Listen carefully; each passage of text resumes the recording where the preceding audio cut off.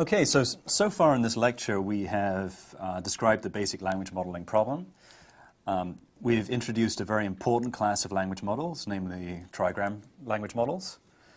And finally, we've spoken about how to evaluate different language models using this measure which is called perplexity.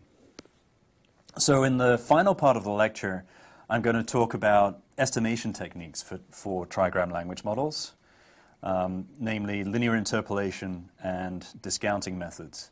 And we'll first focus on this method called linear interpolation. So just to recap, one of the primary challenges involved in estimation of trigram language models is the sparse data problem that I described earlier in the lecture. So let's just go over this argument again. So a very natural estimate for a trigram language model is what is called the maximum likelihood estimate. So the general form is as follows. If I'm estimating the parameter q for some word wi, conditioned on previous words wi minus 2 and wi minus 1, then we simply define this parameter estimate as the ratio of two terms. On the numerator, I have what is often called the trigram count, and this is simply the number of times I've seen the sequence of words wi minus 2, wi minus 1, wi in my training corpus. On the denominator, I have the bigram count, and that is simply the number of times I've seen the words wi minus 2, wi minus 1 in my training data. So let's take a specific parameter as an example. Say I want to estimate the parameter corresponding to the probability of laughs, given that the previous two words are the and dog. I just have the ratio of these two counts, the trigram count and the bigram count. Now, as I said earlier, in general in these models, we are going to have a very large number of parameters. So if our vocabulary size is capital N, then there are roughly n cubed parameters in our model. As one example, if n is 20,000, then we have 20,000 cubed. That's around 8 times 10 to the 12 parameters. So even with the very large training sets that we use nowadays to estimate the parameters of a language model, this is a very, very large number. Now, because of this, inevitably, many of the counts used in these estimates will be equal to 0, and that will lead to all kinds of problems. In many cases, these Q parameters will be equal to 0. That happens if this count on the numerator, the trigram count, is equal to 0. Worse still, if the bigram count is equal to 0, this count on the denominator, this estimate is completely undefined. So this leads us to the estimation methods we're now going to consider. And as I said, we're first going to consider this method called linear interpolation. So first, let's give some definitions.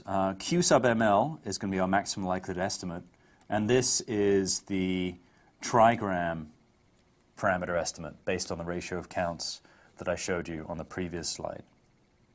But in addition to this trigram estimate, I can also describe what are called bigram and unigram estimates as follows. So the bigram estimate, again we use Q sub ml, looks at a word wi and just the previous word wi minus 1. So this is an estimate which conditions only on the previous one word as opposed to the previous two words in the context.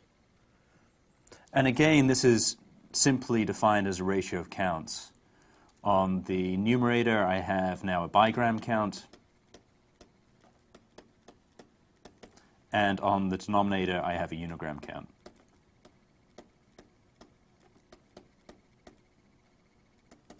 If we go a step further to the unigram estimate, this is actually an estimate of the probability of a word that completely ignores the context. So now we're not even going to condition on the previous word in the context. And this is again defined as a ratio of counts.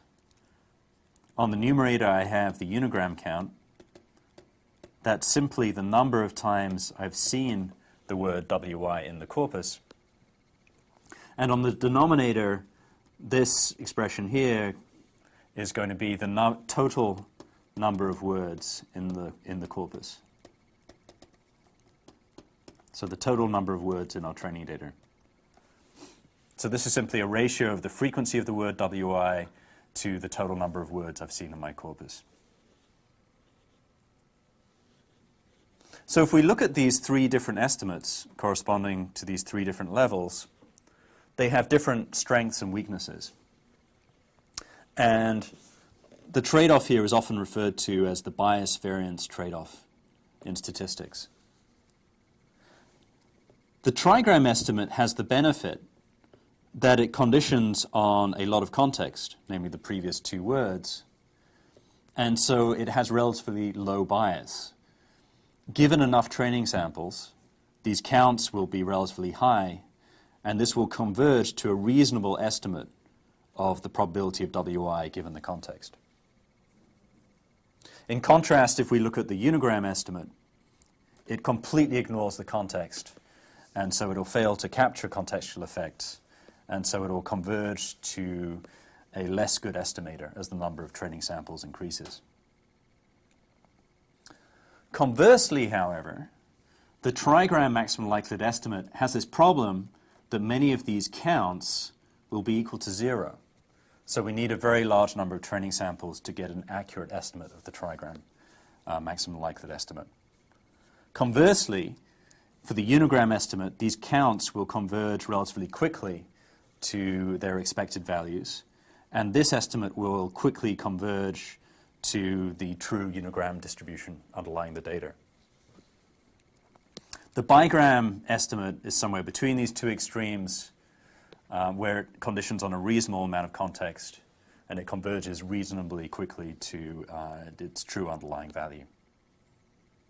So what we'd really like to do is to come up with an estimator which trades off these different strengths and weaknesses of these three estimators. And this is where linear interpolation comes into play.